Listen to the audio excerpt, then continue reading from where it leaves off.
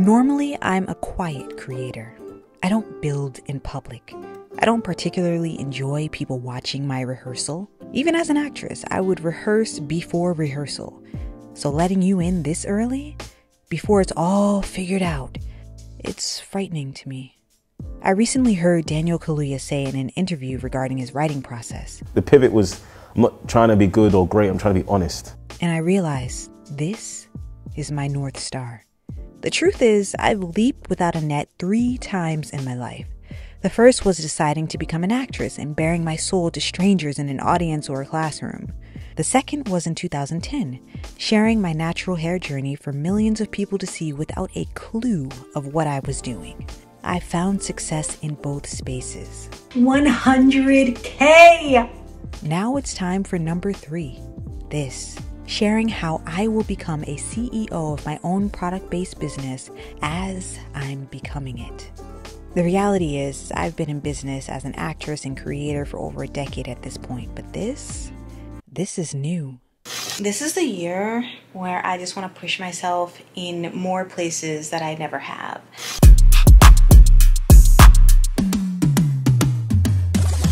Hey, today is January 13th. And I have some exciting news. I just applied for it's kind of like a program for entrepreneurs. There's this program called Pipeline, and they have a Pathfinders track. And Jay will probably be able to tell you more about it, but I got in. I don't know how to explain it though, because you have been through it already. You want me to explain it? Yeah.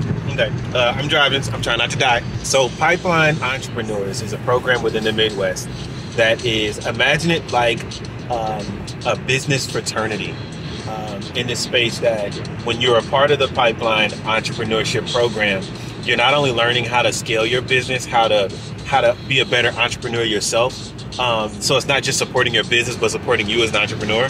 But then you also become a part of a network of a lot of successful entrepreneurs who have gone through the same things you've gone through, and they can now help you and be there for you as friends and family to help you scale your business and to even protect your heart and your mind as an entrepreneur. It's usually Pipeline Fellows. That's normally what they do. And in the last 3 years, they've introduced Pipeline Pathfinders, which allows for people that are maybe not quite yet in that entrepreneurship track of like the business is really kind of forming and running, but they are entrepreneurial spirited, and it's to support them in figuring out their path and to get ahead. Last year, I was a part of the Pathfinders group, and it was very transformative for me.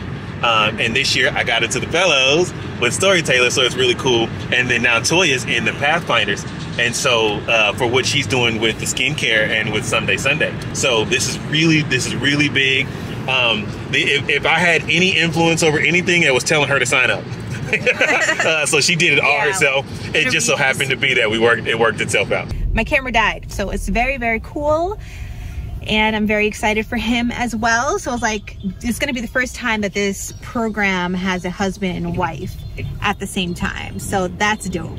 So right now though, what we're doing is we are headed to FedEx to get some prints for my gift that was supposed to be for Christmas, but couldn't be for Christmas because of all types of reasons. Anyway, I'm preparing some gifts right now for my first products that I'm still in R&D for. And so we have a little postcard that's gonna go in it, and we have to get some accessories for the box. Very exciting.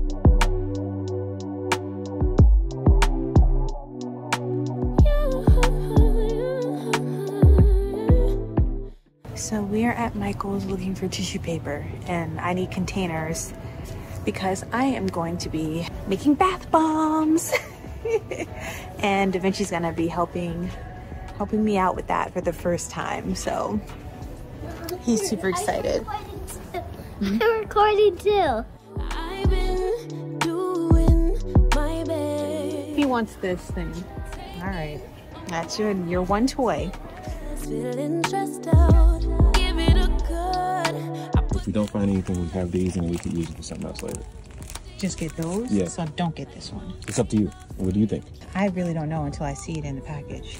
How much are they? $30. How many? It's really up to you. You're the designer, the packaging person. I lean toward this one because I think that's prettier. I don't think that this is pretty, but I think it'll contrast well with the jars. I'll go ahead and get both of these so we have to come back. Okay. All right, let's do it. can keep your better. I'ma make a better. The search for jars is not going so well, but we are picking up some other things. Gotta ship some off to family and friends in New York and Florida and St. Louis. So I've got some craft boxes, and it's helping me rethink the packaging a little bit. I need a sieve for the baking soda. These vessels are really beautiful. Target be doing it. I'm kind of like bothered that they're two different colors. I'm bothered by it. You are? Yeah. Okay, so it's nice. So Jay's the one that does, I would say, 99.9% of the decor in our house. They brought it back. So I let him do what he do, because I'm way too indecisive for this. And he's got a really good eye. He's got a better eye than I do. Mom, So, yes? the camera's foggy right now. Ah, I see. So he is picking out things for the Oh my bathroom's gosh, the decor. camera's super foggy. And I'm just here for the ride. Yeah, that would look really good. See, he just be doing it. I don't know how. My mother. That's true. Miss Fonda is the GOAT. My mother. I am just my mother's son. That's all. I am just my mother's son. We're only going to get two because we only got one vase. Okay. Already got the world on me. Give a pretty brown girl her space. You can keep your bitter. I'ma make a better way. Hey, hey, nigga, catch a break. Better way. Oh, Good morning. I'm wearing my favorite top. It's getting harder and harder to find things that like really fit the way I want them to. I'm going to an event with Jay where he is being honored as top 10 companies to watch for 2024 by Startland News. There's also going to be workshops, like business workshops, and y'all know this is the year where I'm developing myself as an entrepreneur as well. So I am first and foremost really excited for him and how he's going to be honored. He's going to be on a panel. And second, it'll be fun to, I guess, go to some workshops. So today with this outfit, I'm going to be sporting my new Anima Iris handbag that I love so much. This bag is so cute. We're on our way to the event, and Jay convinced me to wear the Louis instead, and as soon as I put it on I realized that he was right, but I will find an opportunity to wear that other purse because I think it's dope. The man of the hour. Hey, hey, hey, hey. And we are trying not to be late, so I'll let you guys go.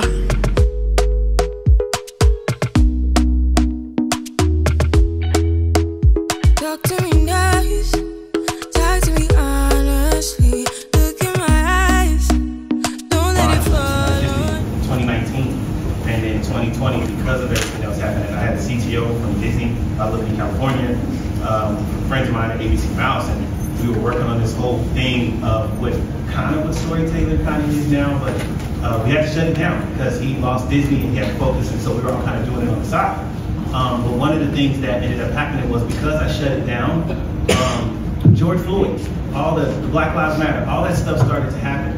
And what I started to realize was not so much like, oh man, we need to focus on Black stories or this. It was just, as I started looking at it, I started noticing that all of the stories that we were seeing for kids, like when you deal with something with trauma, I always look at the kids and I go, how are the kids being affected? Because the kids are being forced to grow up too fast. And so I started looking at all the stories that were for, you know, Black kids. They were just so focused on, your skin is great, we know. Your hair, we know. But like, where's Peter Pan? Where the wild things are? Where's Alice? Where's the Dorothy for them? And so, and that just fired me up more. And I was like, no. We need to create empowerment through imagination, through play, not through just trauma bonding. And so I just kind of built it back up. And I was like, no, this has to come back. And so then I just rebuilt it, I changed it into something else, and I really doubled down on imagination and play, because that's how we're going to emotionally get over the hard times. And so it kind of awakened the new version. Yeah, I'd kind of say as well, you know, 2020 really allowed me to focus on kind of my future and my trajectory and like what I wanted to accomplish. I knew back in 2013, 2014, when I worked at Boulevard Brewing Company, that another brewery was in my future. I just didn't know if I would make that, or if I would join one or whatever, but 2020 allowed me to kind of take a step back from everything and really slow down to kind of understand what legacy I wanted to leave behind, what I could actually leverage, or what I could build with the relationships and the the assets that I leverage, and what we could do to build community here in Kansas City. So 2020 was kind of that perfect storm of forcing me to slow down, but also people were also slowed down, so I had the ears of other folks that maybe were more receptive to ideas. For instance, my partners probably wouldn't have said yes to a concept like this if it was in a normalized, world situation that we're in now instead of a catastrophe. It really just opened up a zone for me that allowed me to really kind of sprint through. 2020, it was a challenging year for me. It was a very, very crazy year. I lost my house in 2020 in a fire. I lost a lot of my friends that were all in their 20s. Some of them were in their early 30s.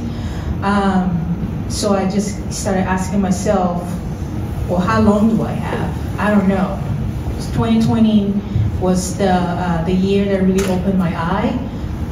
All of those dreams and goals and aspirations that you have, that you want to achieve by the time you get to retirement, which for me was to teach kids. It's always been something for kids, always been something with kids. And I do know one expertise that I have is programming. Software engineering is my background. So decided to bring that retirement goal today and just make it happen. Because I don't know how long I have on this earth, so the little time that I have, let me use that to share it with the kids, and hopefully they can learn something from it. Okay. You still doing that? Yeah. Okay. Cornell Ellis. Wow. You did really good with it. Yeah, you did. Brothers He did really good. Ooh, Max is shining.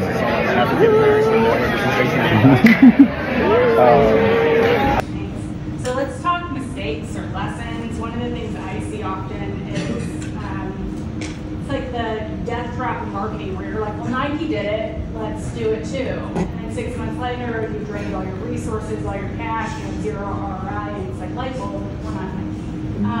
Have you made any of those mistakes in your career, and what are the valuable lessons that you can now apply to your marketing strategies moving forward? So one of the lessons learned we had was we ran into paid social too fast. We just assumed that we needed to, and that was an expensive lesson. Spend a lot of money on social media ads when they're not interacting with their customers. So the interaction is more important. I get every person that hires me to do their social, how do I get more followers? And that's the question I get every single time that I'm asked, and followers don't matter. So I'm always gonna tell you followers don't matter. If you absolutely have to see a number on the screen, you can buy those. If you absolutely have to see the verified check mark, that can also be bought. It does not matter. What matters is the amount of people who are interacting. It matters those consumers that care about what you're showing, because if you're not selling to your 1,500 followers, having 15,000 will not matter. So that's one mistake that people focus on. They focus on gathering followers as opposed to gathering customers that are going to buy from them. Bring it down to a 6th grade level. I do all of my websites, bring it down, because we as a consumer, and keep in mind what it is to be a consumer, we forget that a lot when we're creating a business and a strategy. Keep in mind, they know nothing, and so you have to explain it so low for them to get it, that you're really excited about your product and your business, but I know nothing. So bring it down to a 6th grade level, explain it to me like I'm 5, tell me what you do, tell me what the product, tell me how it can help me. So that's my hill, bring it down. The event was awesome, very, very awesome. I met so many cool, genuine people in this business world of Kansas City. And Jay, they love him. So it's been really, really, really cool. I'm actually waiting right now for him to drive up because it's cold, y'all. It's supposed to be 1 degree today. Crazy. What is he doing out there? Did he lose his way? But no, it's been awesome. Jay's business partner, Hurston, is here as well. I got to meet such a nice variety of entrepreneurs from all, like from service-based business, product-based businesses. I think most of them were service. And I'm so excited. I'm so excited to be like introduced into this world. it begins. Say you're a good guy, make me believe it. Don't wanna hear it, I wanna see it. See how rewind when we rewind. Hey, look at that, look at that. And I intentionally wore this Elevate Black. Nice. And Mom, take the video on my iPad instead. oh, okay. He wants me to film for him. Well, that's a wrap, kids. I'm going to bed. Super proud of my husband. Yay. Until next time. Hey. I am getting ready for the night. I'm using a cleansing oil by LaToya. And I just wanted to say, today was a good day. Today was a good day.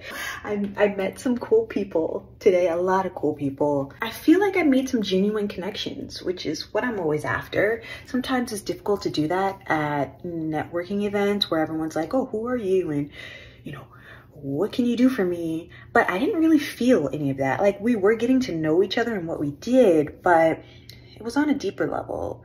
And that was unique and different. And I would say, I would credit, I guess, the Midwest for that sort of vibe, but it was a great time. I have definitely been in a funk, kind of abusing my body, I'm not gonna lie, eating everything in sight. If you know, you know. And it's time for me to get back in the gym.